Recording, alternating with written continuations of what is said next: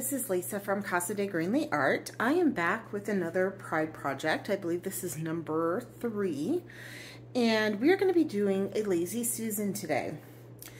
There has been one Amsterdam Pearl paint that has been absent from all of my Amsterdam Pearl paints because I just don't use it very often, and that is Pearl White. I just have not used it all that much, so I decided I am going to use that as my base today. And you can kind of sort of see maybe in the light that it is the pearly white. It is translucent, so it won't cover as much, so I've definitely gone and gessoed my wood piece really well. This will eat the paint like the other pearl colors. I'm not going to use a bunch of paint today because this is a fairly small space. It's like 15 or 16 inches, and I'm going to try to do something across this, so I can't use a lot of paint because I don't have a lot of real estate for it. I'm going to be using the Pebeo Fine Gold, or Precious Gold, I think is what it's called. Permanent Red by Soho Acrylic. Orange Marmalade by Porridge Posse Paints. Azo Yellow Medium by Amsterdam.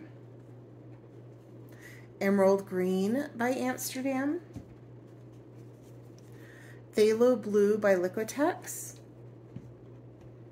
And Windsor Violet by Winsor & Newton. And then I'm also going to be throwing in a little titanium white to create a little bit of cells and also kind of give a little contrast since I'm not using a bunch of other colors. I'm going to go ahead and flood the canvas and I will be back. Okay, I am back. I think you can see how pearly the base is. It is very, very pretty. And I'm just trying to think of how I want to do this. I think I'm going to do a small line of titanium white just to give me an idea of what I want to do. And this is going to be really interesting because, like I said, I don't have a lot of real estate.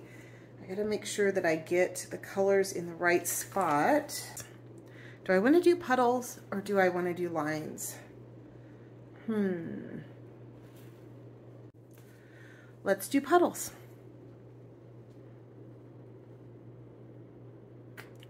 I just want to make sure I don't overdo it because, like I said, I don't have a lot of real estate.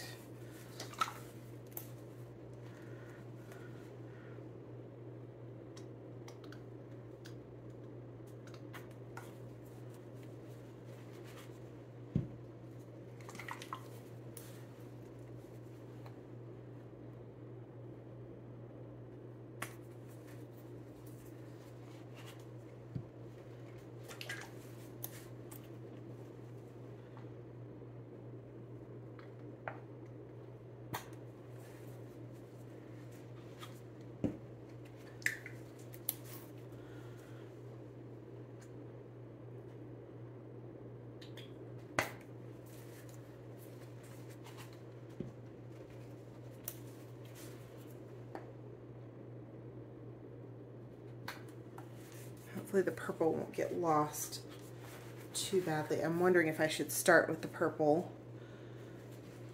I usually start with red, but I might want to start with the purple because the purple does get lost quite often at the end. Okay, now I'm going to do a line of gold.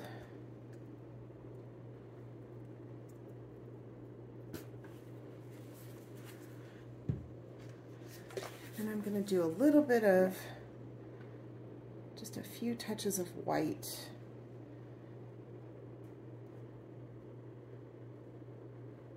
To kind of contrast. And if this doesn't work, I will scrape it and try it again because I want this to turn out really good.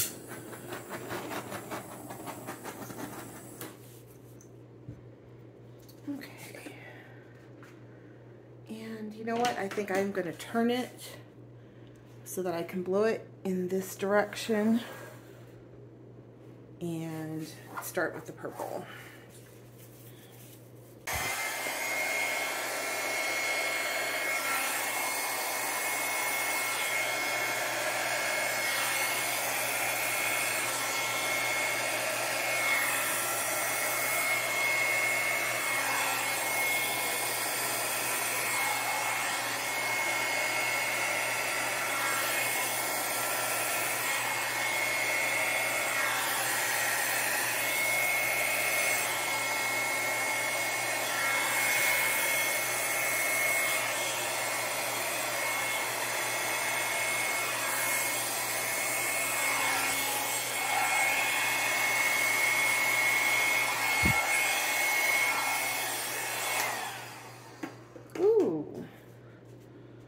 That looks pretty good. There's not enough.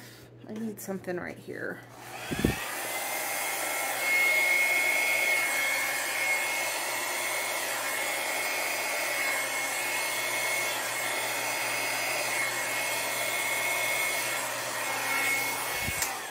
There's a little bit too much separation between the orange and the yellow, but I don't think there's anything I can do about it unless...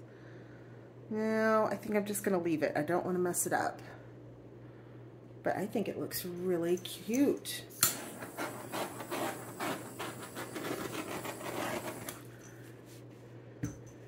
And we will see how this dries. It looks like it's sealing up really good here. Not a whole lot in the red and the orange and the yellow, but the green looks good, although it has quite a bit of blue and yellow in it, but that's fine too. The purple has a lot of gold. There's some really neat cells going on right here. Okay, I'm gonna let this go. This may be one that I end up throwing glitter on in the resin process too. I will show you a close-up. Okay, here's a close-up of those amazing cells.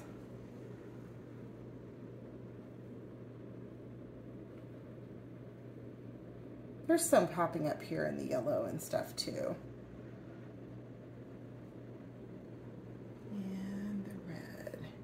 And you can really see that pearl in the background now.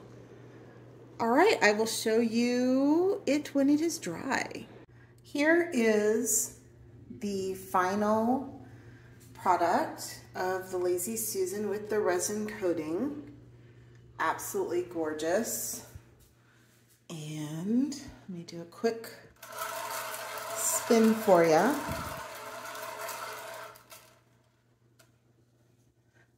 Thank you so much for watching. Please like and subscribe. And if you are interested in this Lazy Susan, please contact me at casadegreenleyart@gmail.com.